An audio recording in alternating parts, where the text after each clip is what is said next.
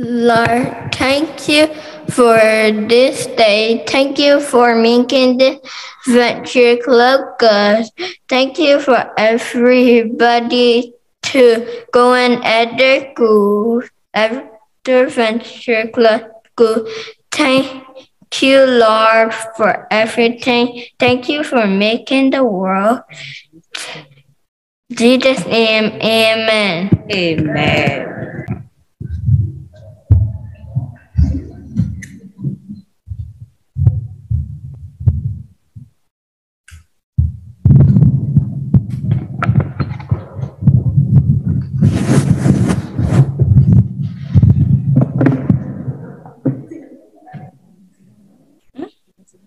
All right, boys and girls, everyone, you could sit down.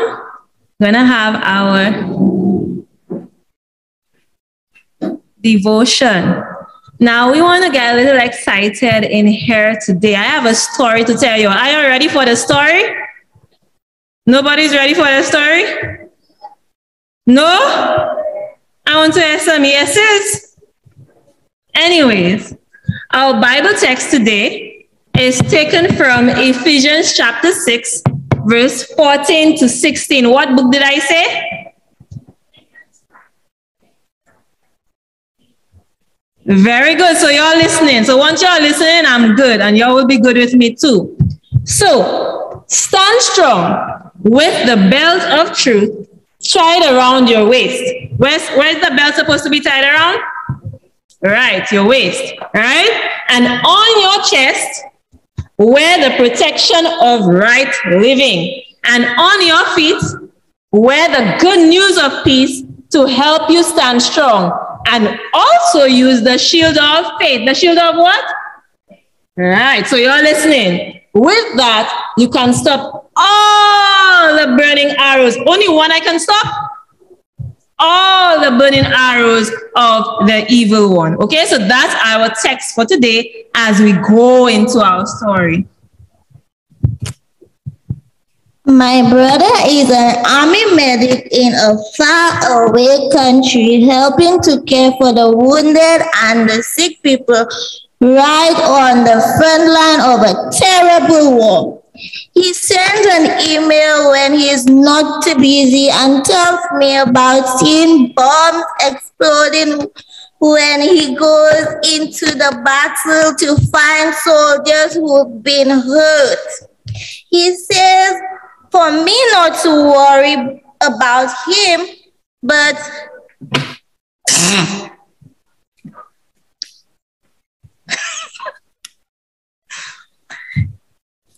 That one? He says for me not to worry about him, but I do. Last Monday, he wrote something strange. He asked me how I was doing in the battlefield. I told him, I don't have a battlefield, and he wrote back, yes, you do. You are at war with Satan. I asked my dad what he meant. Your brother is right. He said, we are at war. Satan is trying to destroy your life. While God is trying to make them better. Satan tempts us to do things that will hurt us, while God, through our conscience, is working hard to keep us safe. It's called the Great Controversy. Did you know that? Yes, it's called the Great Controversy, guys. And it has been raging for a long time. You mean I'm like a scolder, like Scotty? I asked. Yes, Dad responded. We all fighting our own war. Whose side are you on? You see, God's government runs on freedom of choice and love. He does not believe in cheating, hurting people, lying, and disrespect. So he doesn't believe in cheating, hurting people, lying, and disrespect. He says to love him first and to serve him only. Who should we serve? Who should we serve? Right, God. Then love those around us, treating them with respect and care. On the other hand, Dad continued, Satan hates you and is responsible for your misery. He wants you to have fun with drugs, smoking, and alcohol. He wants to rule your mind. God and Satan are fighting for control over your life and my life and your future. To help you overcome sin, Jesus sends the Holy Spirit and loving angels to guide and protect you. That afternoon, I wrapped a yellow ribbon around the tree in front of my yard, like all the Americans do, to tell everyone that I've got a brother fighting for our country. Then I placed another yellow ribbon below the first. I'm a soldier in God's army, fighting Satan in the great controversy. My brother and I are proud to serve. All right, and that's the end of our story. So, anyone remember what the story was about? No one remembers what the story about? Who was fighting a war? Yeah. Right, his brother, and the brother was in a war in one of the countries, and his dad told him that he was also fighting a what? He was also fighting a war too. But what kind of war was he fighting? Yes, a spiritual war, right? And who are the two persons that are fighting for our hearts? God and Satan. Yes, they're fighting for our hearts. And who should we give control to? Who do we want to take control of our lives? Yes, God, yes.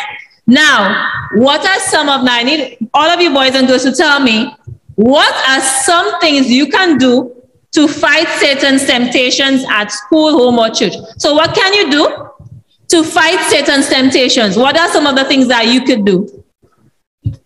Who? You raise your hand? No? What are some of the things that you could do? Okay, yes, read the Bible. That's very good. Sorry? Be obedient. That's very good. I like that. So we have be obedient, read your Bible. What else? Pray. Very good. So we're getting strong here. Well, give me another one. Pray, read your Bible, and be obedient. What else? Don't steal. Very good. Don't steal. So I'm getting it by the twos. Yes. Praying. Yes. Having respect. Yes. Yes, Chip. Wow, very good. I like that. Obey your mother and your father, for your life will be long on this earth. Very good. I am loving it. I'm loving it. So this week, as we go into this week and as we have our induction service, just remember, guys, that God loves you and he wants you to be on his side. So choose to be on his side this week. All right. Did you enjoy the story? Yes, that's good. Good evening, little soldiers.